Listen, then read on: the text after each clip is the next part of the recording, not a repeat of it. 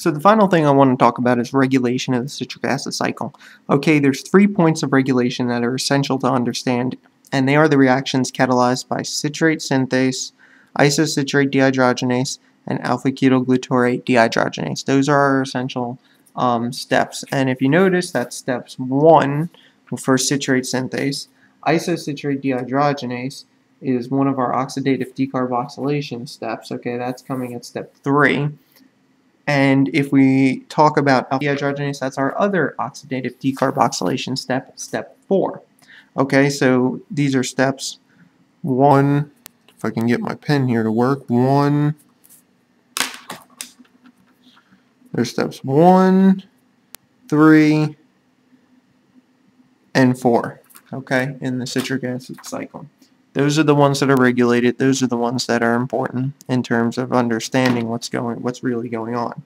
So the first step in the pathway is under regulatory control, okay?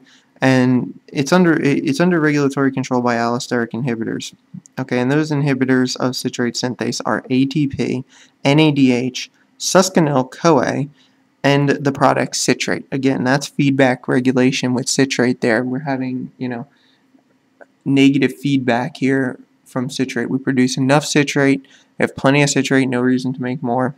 It's regulated by its own product, or that's also known as product inhibition, I should say. So those are the allosteric inhibitors. And regulation of alpha-ketoglutarate dehydrogenase complex, okay, because that's also a complex, inhibits ATP, is inhibited by ATP, NADH, and succinyl-CoA.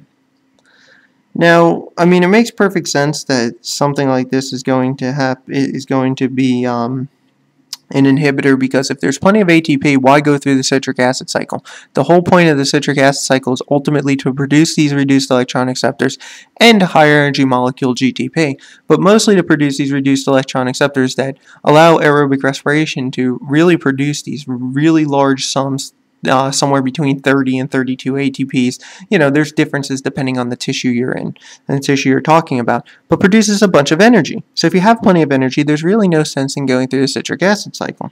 So that's why something like the regulation of the alpha-ketoglutarate dehydrogenase complex is regulated by ATP and NADH, because both of those are signals that the cell has plenty of energy.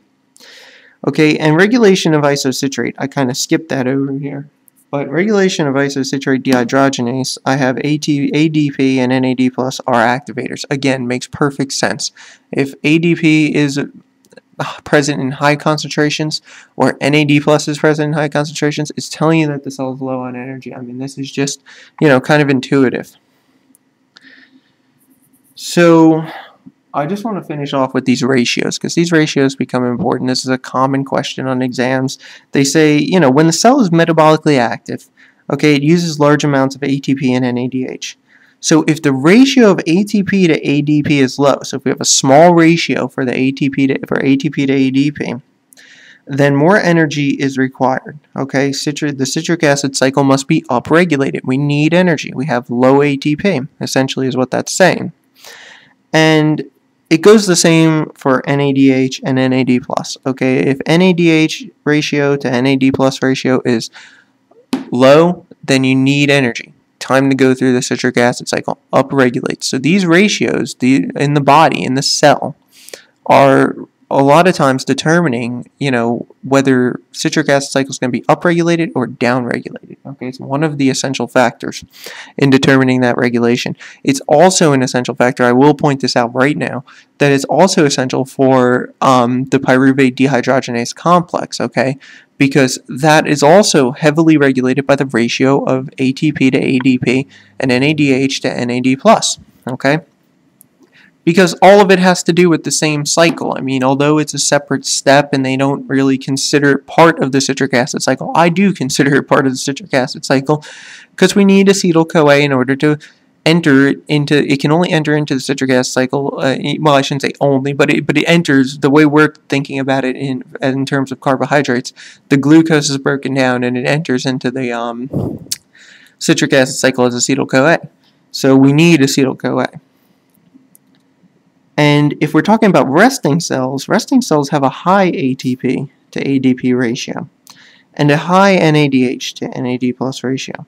So high amounts of NADH and ATP signal to slow down the citric acid cycle, okay? They signal down regulation of the citric acid cycle because there's plenty of energy. No need to keep making more, okay? So I just wanted to point out that ADP and NADP plus, or NAD plus rather, serve to regulate the oxidative reactions. So it's extremely important, and that's essentially how the regulation of citric acid cycle is accomplished. It's mostly accomplished by those two ratios. Very important.